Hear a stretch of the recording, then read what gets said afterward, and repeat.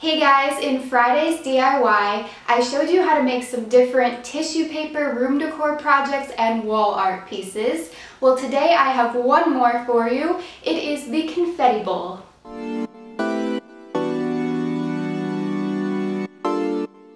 This bowl uses the decoupage or paper mache method, which is pretty easy but fairly time consuming. For this project, you'll need a balloon, some glue or Mod Podge, and confetti.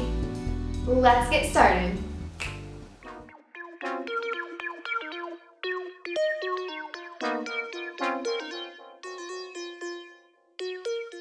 To make a confetti bowl, you'll of course need some confetti, so you can either cut your own or buy a bag from the store.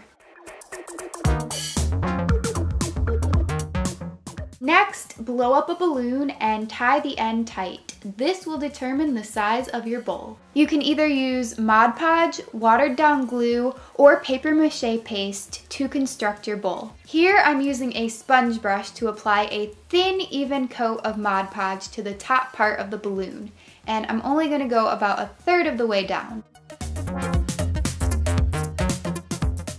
I'm applying the pieces of confetti one at a time. I know that that is time consuming, but it will definitely turn out better this way. Keep in mind that the smaller your pieces of confetti, the longer this bowl is going to take you, because we're going to have to do at least 6 layers to get a nice solid bowl.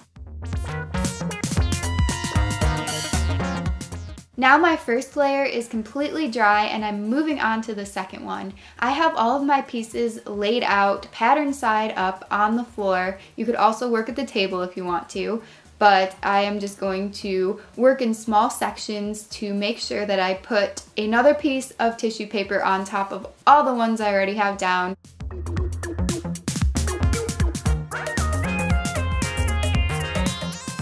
After completing layer number 6, I let it dry for 2 full nights. I don't know that you have to let it dry that long, but it's a good idea to wait as long as you can.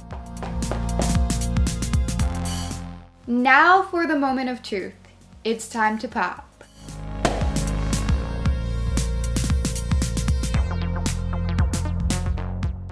Carefully peel away at the deflated balloon from the inside of your bowl, and then you are going to trim any of the uneven edges. There should be a lot of just plain glue on top that you'll want to get rid of, and if you want to change the shape of any of the tissue paper, you can do that as well.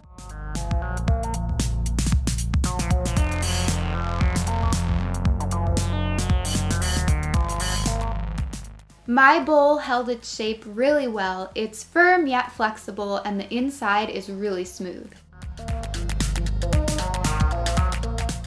This confetti bowl is a really unique piece of room decor, and you can fill it with whatever you want. Here I have some bow crayons that I made inside, and if you want to see the tutorial for that, go ahead and check out the link in the description box below.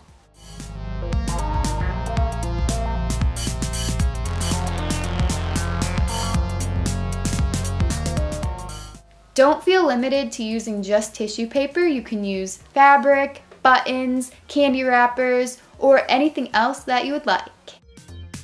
Thank you so much for watching. If you enjoyed this video, then please give it a thumbs up to let me know. And if you want to see my videos in your subscription box every single week, then please click subscribe. Also, if you want to follow me on social media, all of those links are in the description box below. This week I'm having 2 tutorials, as I told you, on Friday, so stick around for this coming Friday to see a soap making tutorial. Oh yeah.